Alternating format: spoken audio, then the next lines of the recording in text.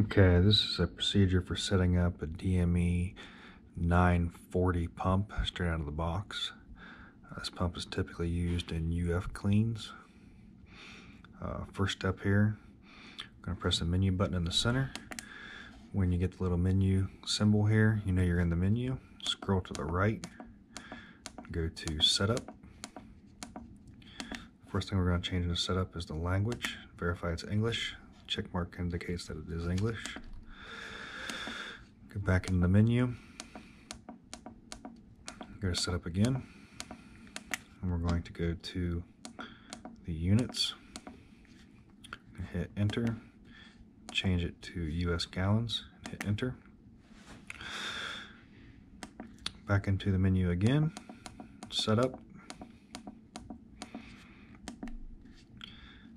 And we're going to go to max capacity. Max capacity for this pump is 248 gallons per hour. That's the default. We're going to leave it there. Hit enter. Go back to the menu again. Going back to setup. This time we're going to go to the alarm and we're going to select auto reset by hitting enter. Get the check mark before it went away there. And one last time into the menu, setup, and input.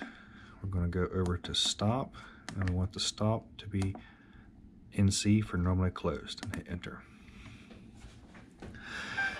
Now we're going to change the function of this pump by going to the menu, scrolling over to batch, hit enter. Now we're dosing a batch, and we're going to change that batch to whatever the HMI is set at. In this case, it is 0.37. Good there. The last thing is we're going to go to the menu, we're going to go to anti-cavitation, and we're going to go to 25% and hit enter. At this point, assuming that the batch size is set the same as the HMI, we should be good to go. Notice we have the external stop here. It just means it hasn't received a signal from the PLC yet. The last thing to check is this light is blinking. That means it's currently paused locally. So we're going to press the play pause button so the light's solid. Now at this point it's simply waiting for an indication from the PLC.